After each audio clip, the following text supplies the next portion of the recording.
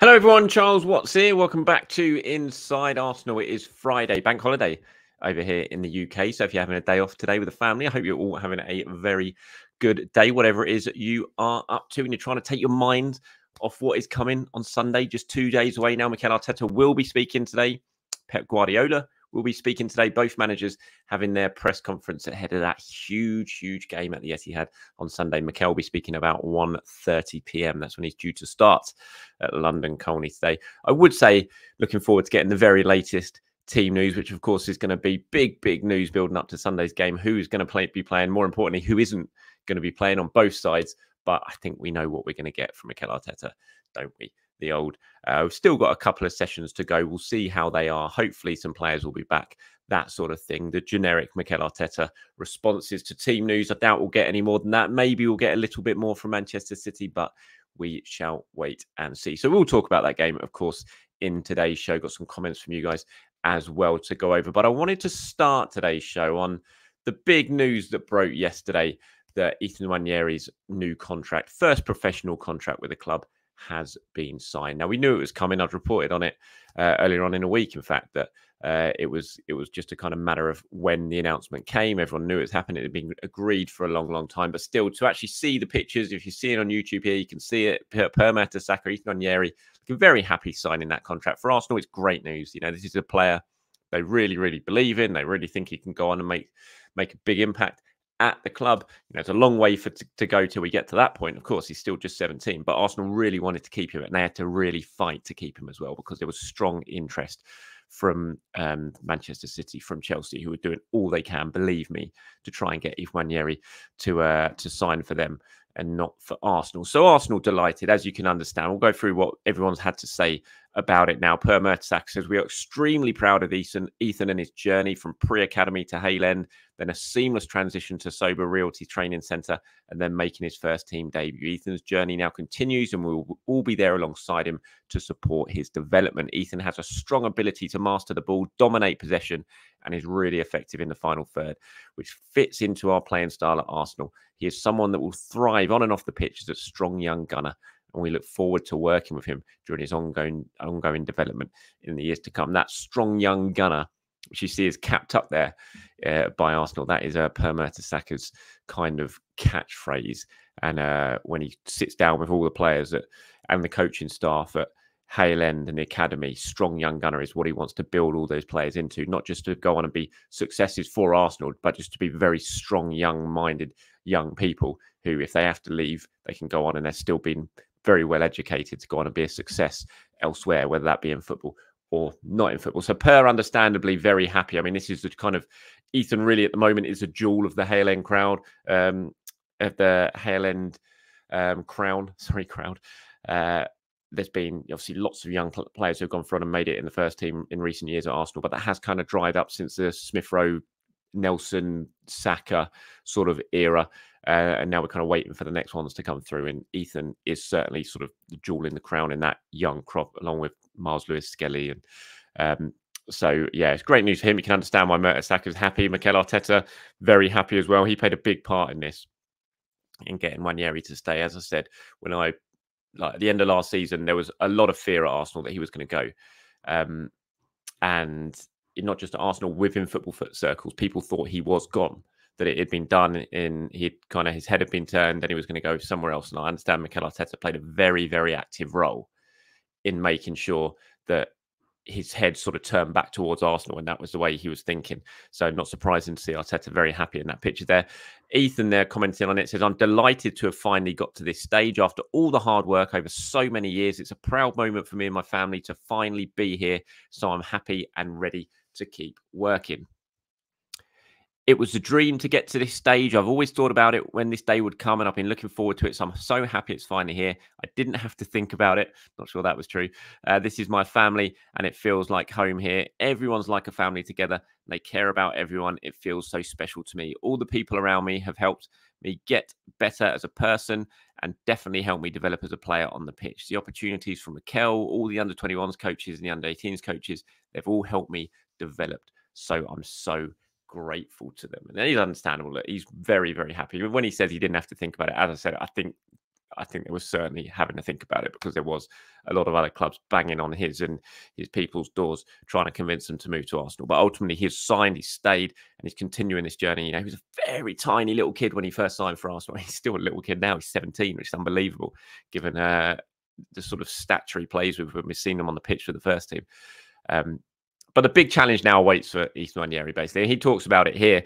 Sorry, I've gone to the wrong slide there. He talks about it here on his aims. He says, I want to keep pushing towards the first team, gain as much experience as I can from the players in the first team, score as many goals as I can in whatever game I'm playing, and just keep pushing.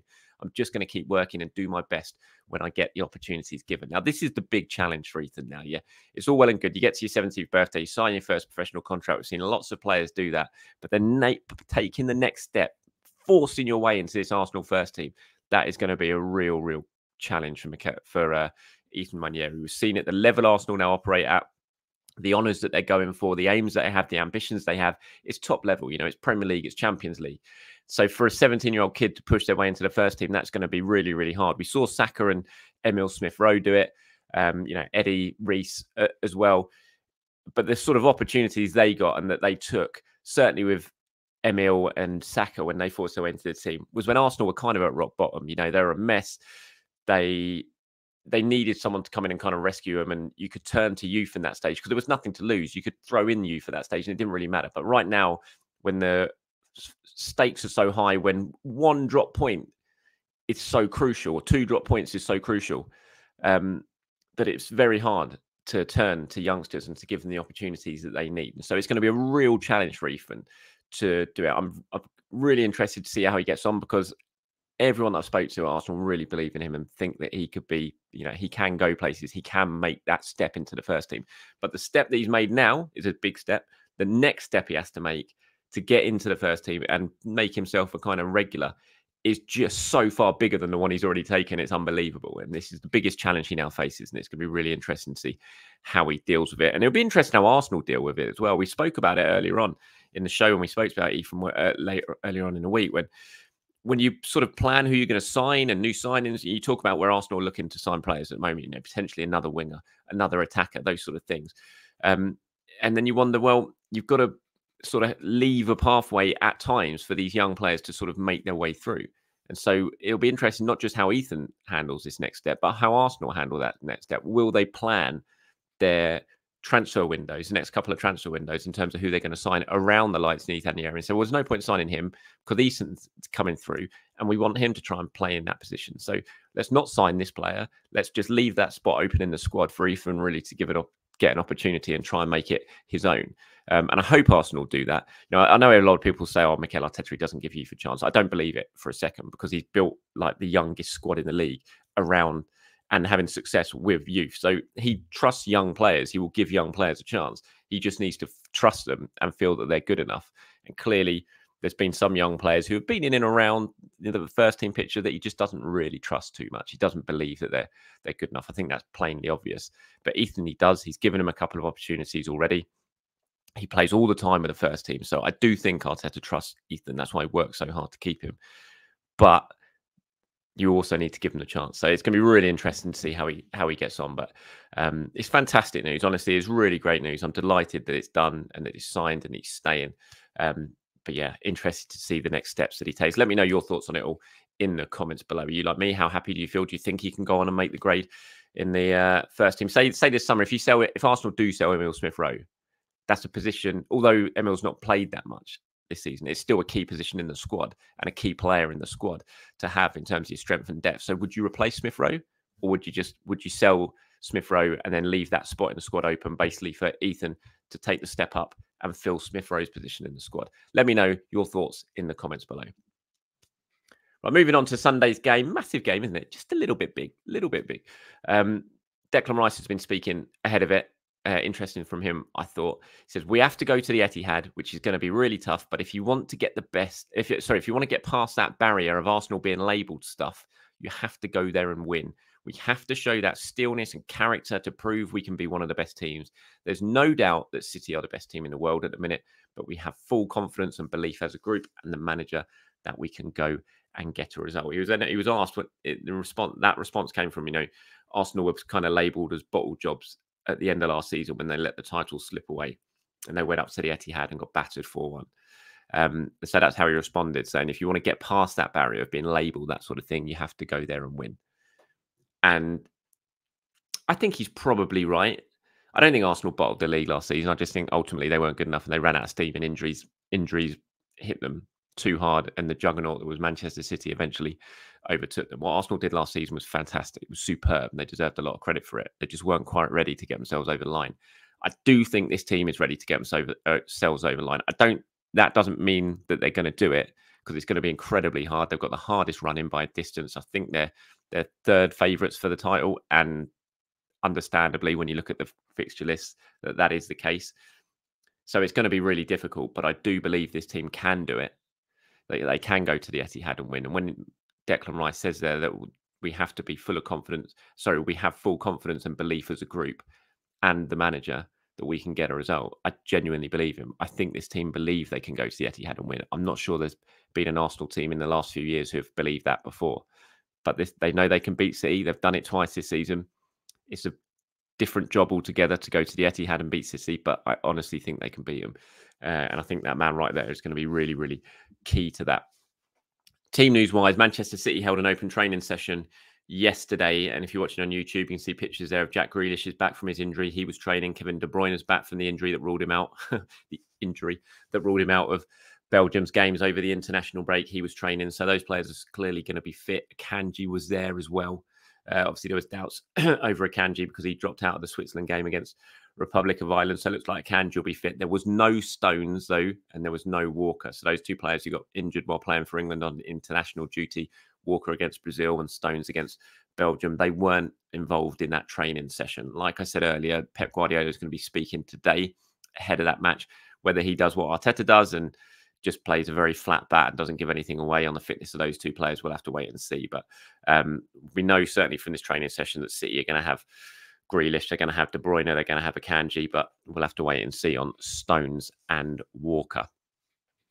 Well, moving on to some of your questions and comments. Martin here says, hello, Charles. Love the content. Thank you very much. As the game nears closer, I am so excited, stroke nervous. Pep openly admitted he got the spaces wrong in the first game at the Emirates, and I can't help wonder how Arteta will look to hurt City this time.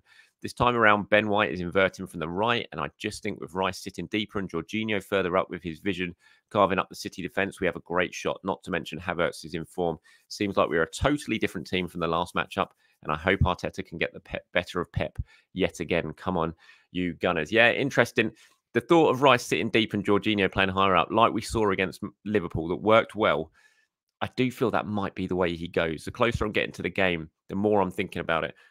I think that might be the way he goes. It might be that they operate as a pair, but Jorginho slightly more advanced as a pair. I think Rice will be the holder. I'd be very surprised if we get to the Etihad and Jorginho is the holder, is a straight up number 6 on his own in front of the back four. I just think he's going to deploy Rice in that role for this game like he did against Liverpool. It worked very well there. And Jorginho played very well playing in the more advanced role. I think that might be the case. It'll either be the two of them together or Jorginho slightly further ahead. That's how I'm seeing it. But yeah, also I think Arsenal are a different team to the one they beat them when they beat them earlier in the season. You know, that was a tight game.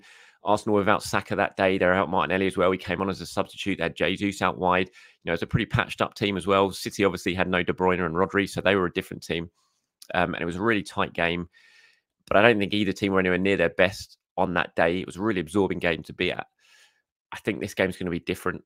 I do. And I think both teams are obviously in better shape. Arsenal are in great momentum behind them and they're full of belief. So, yeah, really looking forward to it. I'm nervous, definitely nervous, but I am really looking forward to it as well. Nostradamus86 has got in touch here. He says, Charles, if you could choose one of the 3 players that would step up their game, being in consistent form while being given actual game time, who would it be? Nelson, Nketiah or Vieira? I thought this was an interesting one. It certainly got me thinking when I was reading it earlier on. And I think it would be Eddie. I think because you want, you know, I would love Eddie to have just made a big breakthrough and ended up scoring, 15 goals in a season, something like that, because you just want strikers to come through from the counter. It saves you so much money. It saves you so much issues of looking around and taking a chance and spending huge money on bringing a striker in, and it would have been great. Eddie looked like that goal poacher who could score loads and loads of goals. It just hasn't quite happened for him. And he has been given the opportunities. You can't say that. Arteta gave him loads of opportunities this season earlier on and last season before eventually taking him back out the side. So yeah, I think out of all of them, I'd have loved it to be Eddie. I'd loved all of them to do it, and we'll wait and see on Vieira. I still think Vieira is a really talented footballer, and it wouldn't surprise me at all if he takes his game to a new level next season as well with him. I'm not ready to sort of wipe Vieira out of the equation in terms of Arsenal going forward, but yeah, I think probably Eddie. I have to say, just because it's that thing of a striker coming through from your youth team and scoring loads of goals, it would just be fantastic to see, and it would have saved the club a hell of a lot of money. Matt here and Stunner of a Gunner have got in touch about the midfield situation we were talking about yesterday in terms of what you do with Partey, Jorginho, Elneny. Me saying I want Jorginho to sign a new contract. Matt says, I think on the midfield situation, yes, definitely want to keep Jorginho, sell Partey, release Elneny. Elneny has played 96 minutes all season. I know he's a great pro, but he's a non-factor given the squad has moved on. Partey has played the equivalent of 3 full games plus Community Shield. That's it. Fingers crossed for the end of the season, of course, but he's 30 on big wages. Agree with your analysis that stroke absent Saudi interest, there's unlikely to be a market for him. My question on Jorginho's option is, why not just trigger the extra year? Is it purely a question of respect, or do we, for example, owe Chelsea more money if he stays that extra year? I don't know the ins and outs of that option, but all I can say is, as far as I know, that's not actually an option right now. That's Arsenal are looking to, if they do get Jorginho to stay, it's going to be a fresh new contract. It's not going to be that option. I don't know the ins and outs of exactly why. I just know that if he does stay, it's going to be a new contract. Stunner of a Gunner says, whilst Partey was, in my opinion, the best CDM in the league for 2/3 of last season when he was fit and playing, the fact on paper, Rice and Partey could be an epic partnership. Considering Partey's age and injury problems, I think we should keep Jorginho like we have Elneny. His experience and mentality is more valuable than the money it would take to replace Partey with a less talented younger prodigy for the long term. I also feel he's an excellent squad player and could maybe make a great coach one day. The issue with that is that, look, unlike Elneny's been perfectly happy to sit around and basically not play. He just loves being at Arsenal. He was happy to be that squad player who, if needed, would come on and play and be that model professional. Don't think Jorginho's in that situation. Jorginho will have lots of interest from lots of clubs. We spoke about Barcelona yesterday. I don't think he's just going to stick around and kick his heels and basically play the odd minute here and there like Elneny is happy to do. So I'm not sure that's really an option for Jorginho. I think if he stays and signs a new contract, he needs to know that he's going to be an important player still and get a lot of minutes, unlike Elneny. So I think it's a little bit different when sort of comparing the two those two players. Eddie's playlist 4964 says, Ben has been completely professional through this and kept his mouth shut. This is Ben White he's talking about with England. What happens in the squad stays in the squad. Southgate could easily have said no comment, or there's a personal issue and left it at that, instead of trying to glorify himself as a doors always open, good guy manager. Utter bollocks. Take responsibility for your coaching staff and sort it out behind closed doors. If I was Ben, there's no way I'd play under Southgate. I have to say, you've nailed it there, Eddie. That's exactly my feelings on it. And I think you're right. I don't think there's really too much more I can say on it. I just think you're absolutely spot on with it. I think Southgate could have handled it miles better. I understand that he needed to say something because he was getting so many questions about why is Ben White not in the squad. So he needed to kind of say something, but he could have. He's certainly left Ben White open to so much criticism now. And I just don't think Ben's going to tell his own story. I had another comment from someone saying, why doesn't Ben just tell his own story now, put it all out in the open? But I just don't think he's really that kind of guy yet to do that. I think, and I don't think he'll be overly bothered. But yeah, I can't see there's a way that Ben White comes back into the England fold under Southgate and Steve Holland. I think I wouldn't surprise me if he plays for England again, but I think it'll be when a new coaching staff have come in, and who knows, that could be after the summer. And that's it from me, everyone. Thank you very much for your time. As always, really do appreciate it. Have a fantastic start to your bank holiday weekend if you're watching over here in the UK, or just have a fantastic start to your weekend if you're watching anywhere else in the world. I'll be back tomorrow reacting to Mikel Arteta's press conference, of course, looking ahead to that big, big game on Sunday. Until then, everyone, have a good day. Speak to you soon. Bye-bye.